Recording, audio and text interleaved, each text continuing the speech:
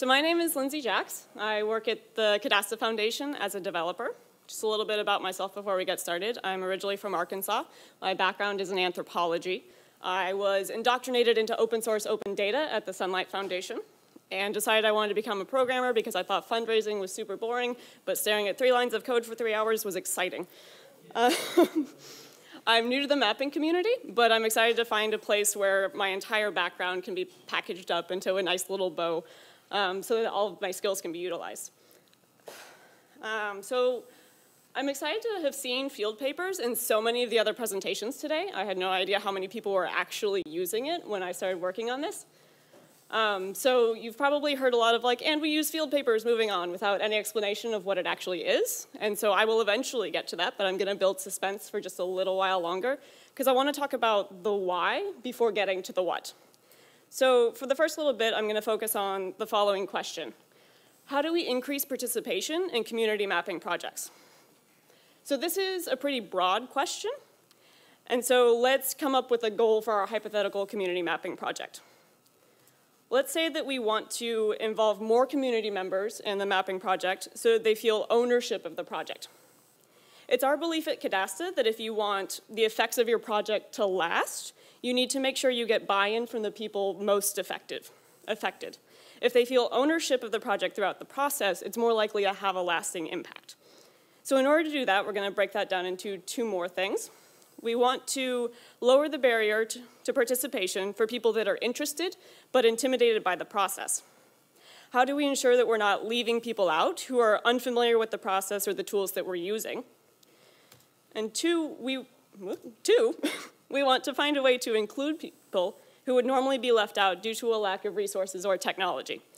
In many situations, especially in the nonprofit world, you're working with limited funding. So how do you spend your resources to ensure that you're involving the most people or getting the most bang for your buck? Depending on what methods you choose, you'll have to include training in these costs because training is essential to addressing our first problem of lowering the barrier to participation. So when you're looking at lowering barriers and trying to work within resource constraints, you need to know what your options are.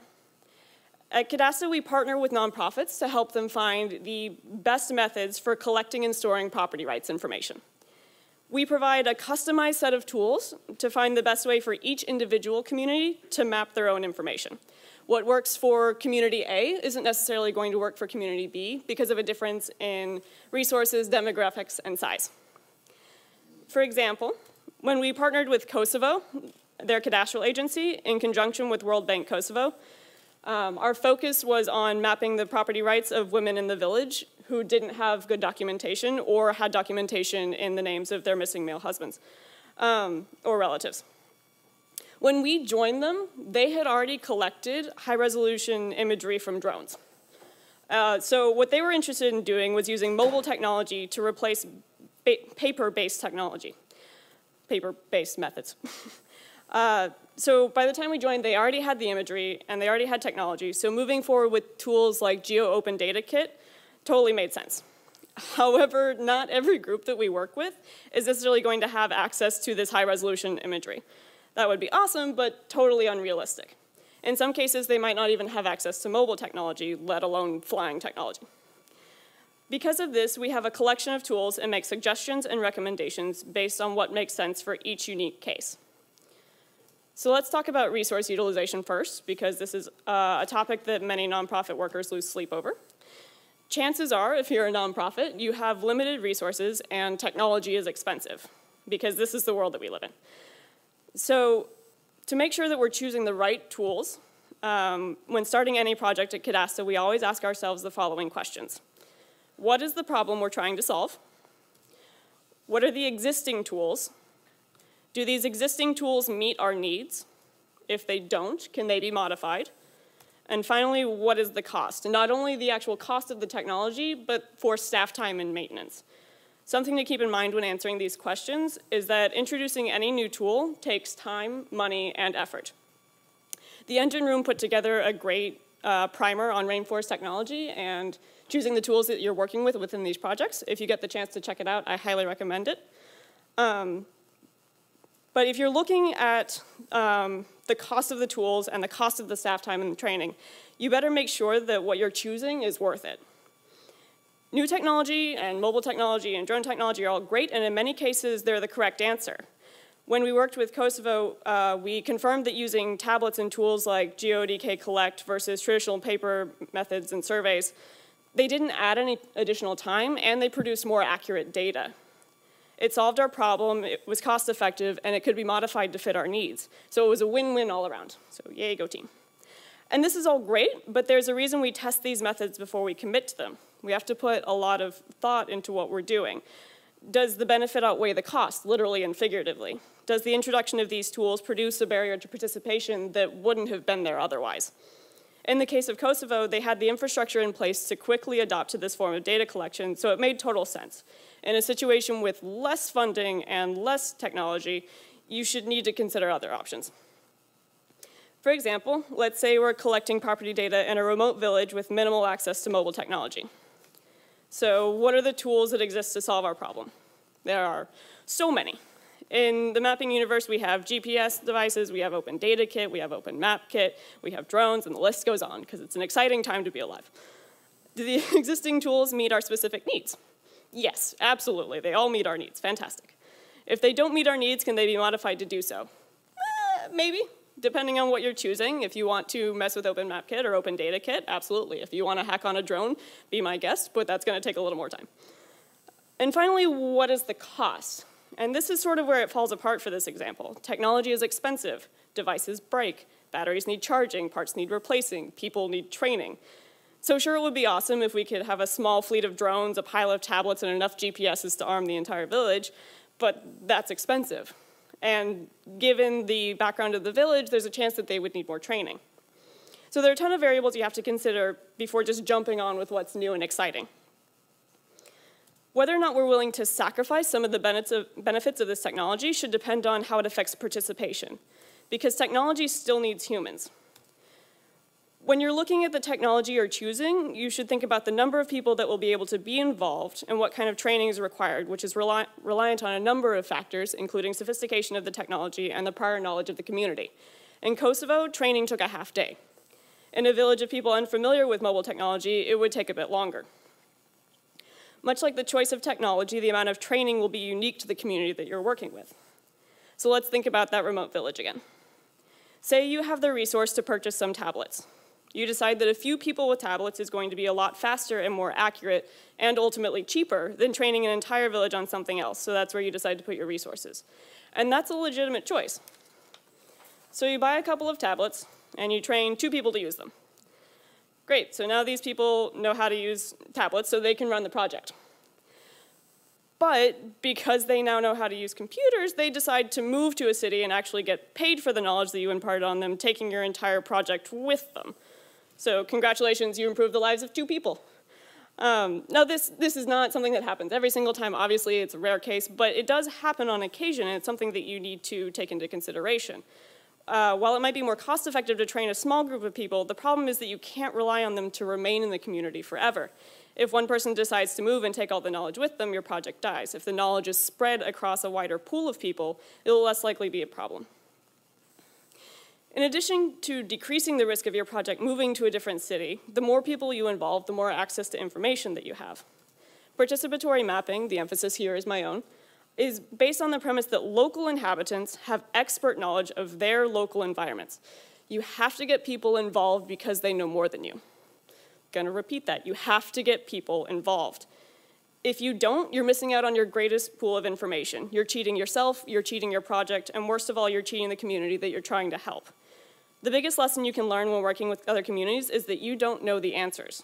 You don't even know the right questions until you get there and start talking to the people that are living it day to day. It's also really hard to get people to care about the work that you're doing if you don't include them in the process. Your project won't go over well, and it won't last past its end date. So what now? Let's look back at that remote village again. What's our problem? Our problem is that we're working with a community with limited access to mobile technology, and you have limited resources. Some possible solutions are you could spend your money on drones, which would be super cool, but you get 0 community buy-in aside from vague curiosity. You could get a couple of computers and train 2 people, but we've talked about some of the risks of consolidating all of your information to a small group. You could maybe buy more tablets, but then you're leaving people out who are intimidated by the process or arbitrarily limiting the number of people that can participate because there's only so much tech to go around. So the technology that we've been implementing in every other situation suddenly doesn't work. So what do? Don't spend time and money on new technology if a good solution already exists. And I would argue that sometimes a pen and paper is the best option. At Cadasta, we know that we don't work in a void. We're constantly looking for projects that we can contribute to that not only benefit our goals, but help others reach theirs as well. Even with all of these advances, we still rely heavily on a paper-based approach to data collection, and we're always looking for ways to improve even this simple approach. And all of this led us to field papers. All right, you stuck around this long, let's talk about field papers. So Field Papers is a tool that was built by Stamen Group that allows you to select an area on a map, print it out onto paper, take it out into the field, mark all over it, take a picture of said paper, load it back up, and edit your annotations. And if that sounds super vague, it's because it is. And I would argue that the fact that it's vague is actually a good thing. It's simple, it's easy, and it's open-ended. There's not a whole lot to say about it, and that's really the beauty of the project. So I'll walk through it now, just so that it makes a little bit more sense, because it's easier once you see what actually happens. I'm not doing a live demo, because I'm not brave enough. So when you visit fieldpapers.org, you're presented with this page. You'll click on Make Yourself an Atlas. What you'll see there is a page with grids on it, and the grids represent individual pieces of paper. You can adjust the number of grids, you can adjust the paper size, width, orientation, you can change the base map so that if you're worried about conserving ink, you can use black and white. If you don't care about ink, you can use satellite imagery. Once you've found the area that you want to work on, you'll download it, or you'll click Make an Atlas, and from here, you can download it as a PDF. And at this point, you'll get these pieces of paper, which you might have seen in some other presentations. The dots there are for georeferencing once you load it back in, and the QR code connects your physical map to the map that's actually in Field Papers. You'll take it out into the field, write all over it to your heart's content, obviously super official data. And then once you're done, you're going to take a picture of this and load it back into Field Papers, which looks super unexciting, but what's cool is that you can then take it into the ID editor and trace your annotations straight into OSM. You don't need a GPS to make a map or learn fancy GIS software to use Field Papers.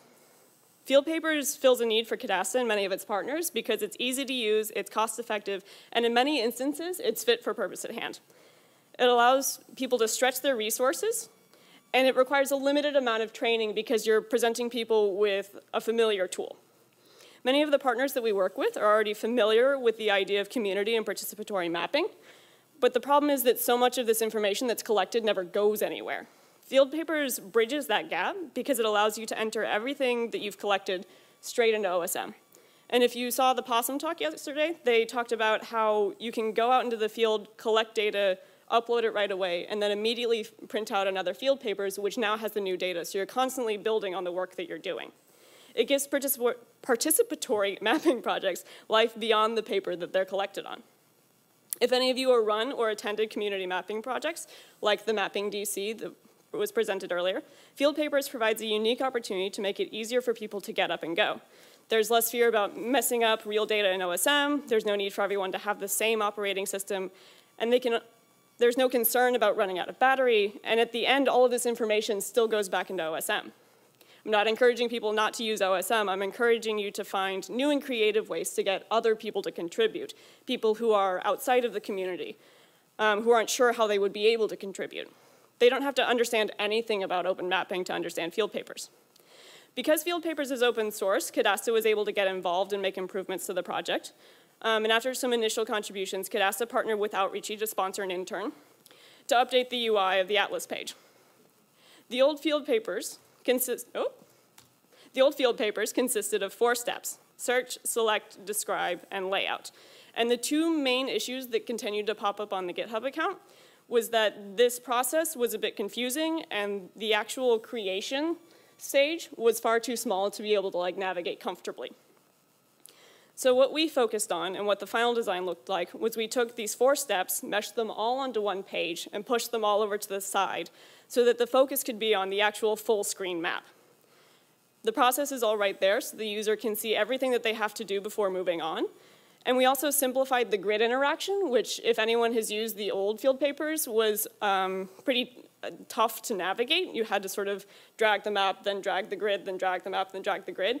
This one behaves a bit more like the lens of a camera, so as you scroll across, the grid goes with you.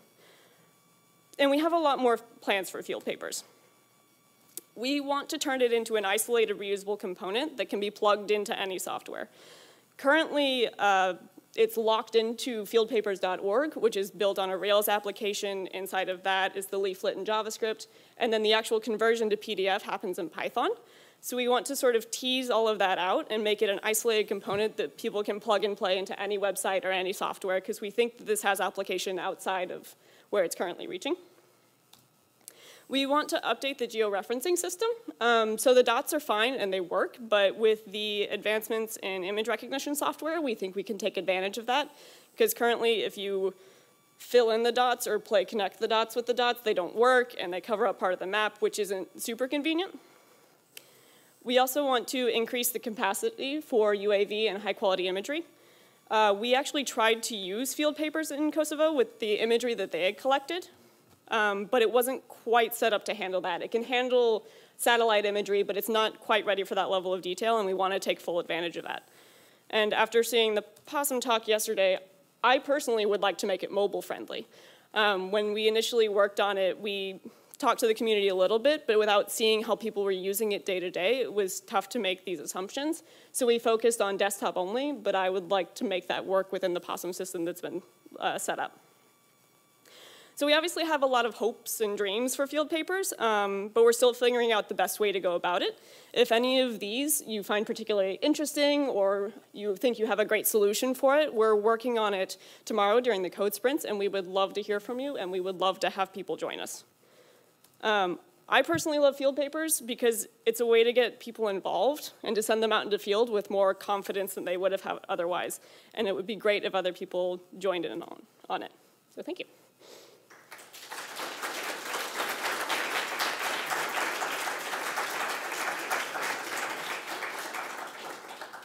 Questions? Yes.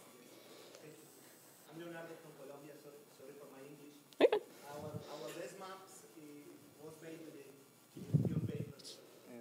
With my students in Colombia in high school, cool. Our best map was made with field papers. I have a question. Yes. We work with field papers and a tasking manager instance. Okay.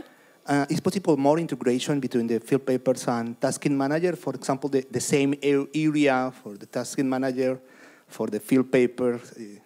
I got an absolutely from Seth. He's very excited about this, so yes. Okay. Seth is one of the original designers that I met this weekend for the first time. So yes, yes. Okay, great. Yes.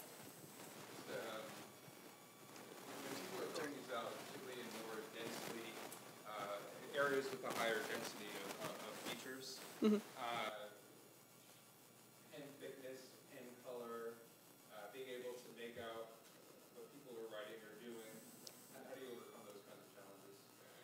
Right, so I haven't tested this a whole lot, but just from the little bit that I've played with it, the higher quality of the image, the better it's going to... So I took this with my phone, and you can tell that it's pretty spotty because the lighting wasn't great. And you have to get pretty close to it to be able to actually edit it in OSM. So the more zoomed in you are on the space, the better it's going to be, because you won't be able to see the actual like markings until you get close enough. It won't appear at a certain like zoomed out level. I'm also talking about the challenge for users. So if you have like a densely featured map and you're asking them to annotate or do things like that, it might be challenging for them to get their annexations in there already. Right. Yeah. There's like an urban density thing going on. Right. Yeah. Yes, yeah, tile resolution. And also, what's nice about this is they can do their best and it can be corrected on the end because you're not editing data straight in. You have the chance to sort of toy with it at the end if things aren't quite right. Filled papers is excellent for very dense areas. We've used filled papers in Dhaka, in Bangladesh, which is the densest city in the world. Go check out the OSM data there. That was all done using filled papers and OpenMapKit. So it's absolutely possible. Pen width is not really an issue. The cool thing about what you said colors, we'd love to see some color OCR. If you draw red, what does it mean? If you draw blue, what does that mean? So you have to do less drawing. Yeah. Cool. Great, thanks.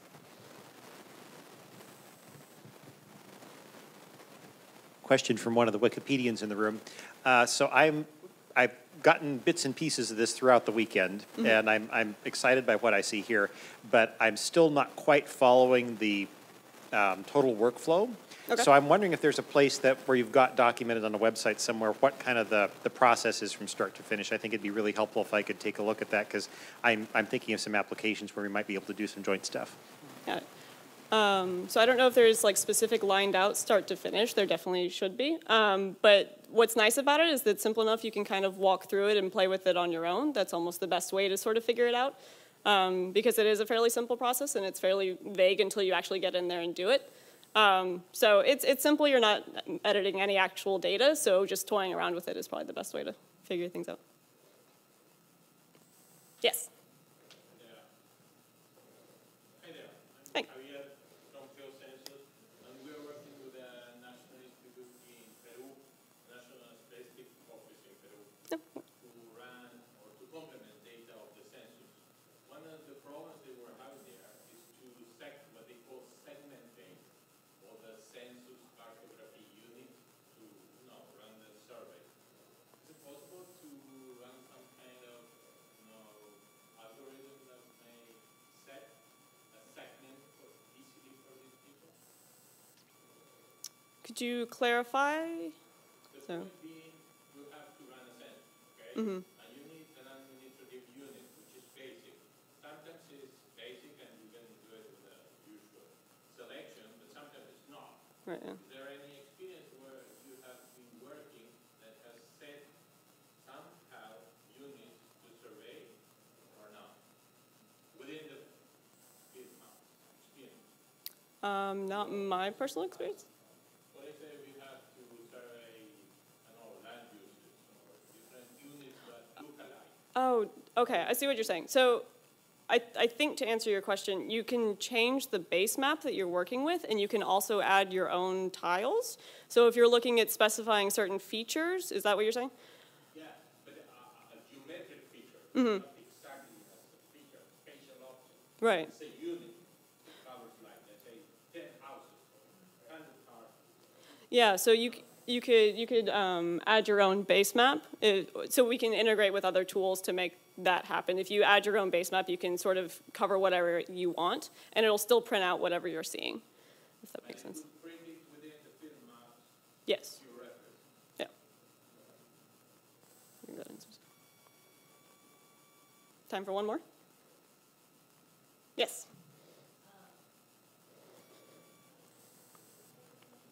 Yeah, exactly. So a question I've had about field papers, as somebody who used to work for the company who made field papers, is there an easy way to get, or is there an easy way to, and is there a reason to not put the data into OpenStreetMap? And is there like a way to put it into a separate database if you need to? Yeah, so like the last talk I was talking about, there's sometimes data that's not appropriate to put straight into OSM. You can use it in other editors. So this just creates a base layer map that you can then export to other editors depending on what you want to use. So this picture that you end up with here is just that extra custom base layer. Cool, thank you.